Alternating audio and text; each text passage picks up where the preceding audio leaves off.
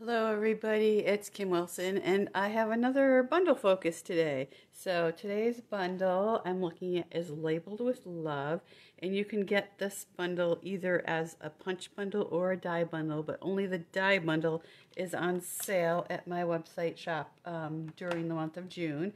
So I want to show you a few things I did with this fun set. It's a photopolymer set, so it's got a couple of two-step stamping stamps. So there's the flowers and the leaves that you can do in different colors, like I did with this simple stamping card. Just a real easy card. You can make a whole bunch of those. Thank you cards or birthday cards or whatever you need, with the note cards and envelopes. And then the other two-step stamp is the birthday present, and then there's kind of a confetti kind of stamp that you can do on top of that, and I did that here on this birthday tag. And then the third two-step stamp is the butterfly, which is really easy to use. I did a couple of butterflies here, and I did the outside in basic black, and then the inside I did in the new peach pie color. If you don't have peach pie, you could use pumpkin pie too to get that monarch look. And you might recognize a new background stamp here that I used, and I just cut it into little slivers about 1 inch to put the background on that. And then I used the tag here and just added the butterfly. These little tags were just made out of scraps at the last minute here. I'm not even quite finished here, but I wanted to show off some of the new embossing folders that I hadn't tried yet. So I made some tags with that Labeled with Love bundle, and then I added some sentiments. There's a lot of nice sentiments in here.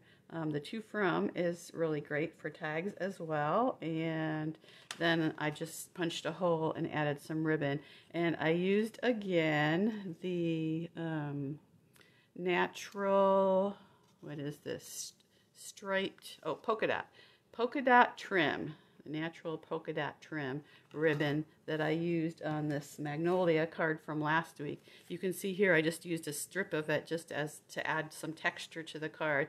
It's not, this isn't a ribbon that you're gonna be able to tie in bows or anything on a card, but it's really stiff and makes a really nice textural background on a card or a scrapbook page. But then if you wanted it for a gift wrap or anything like that, it's nice and sturdy for that. And here in this case, instead of trying to tie the ribbon in, I just cut a piece, slipped it through, and then took some of the natural baker's twine, and this one I tied a knot, this one I tied a bow. So either way, it looks really cute, and that's a good way to close that off. So you've got a nice firm bow there to put on your gifts or whatever you want to add those tags for. A really cute way to use up some scraps. And then, one last card here. This one I just used the outline of that punch or die, whichever you get. The die right now is on sale. And then I fussy cut some of the presents from the stamps and just added those onto the embossed background. So really simple, and of course stamped in the middle there. So I wanted to show you 3 of the embossing folders that I've been using lately. This metal plate one is one we've had for a little while, and I used that on this fun fold card with the Adventurous Sky bundle, and isn't that cool? It really adds to the airplane look, so that metallic look with our silver foil. If you wanted to darken the foil, I would use StazOn ink and just rub it lightly over top.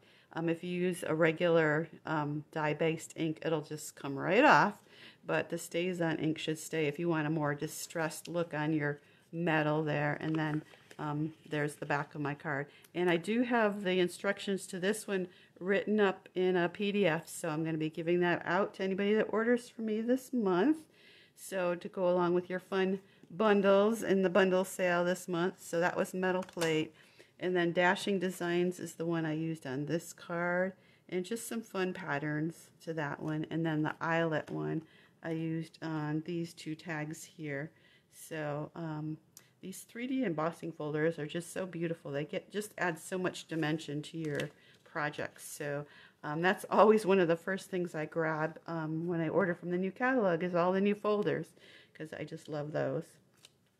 Besides the papers, you know I love the papers. Okay, so there's my website name. Oh, just a tip, when you're stamping with this stamp set, I had a little trouble because these are photopolymer stamps.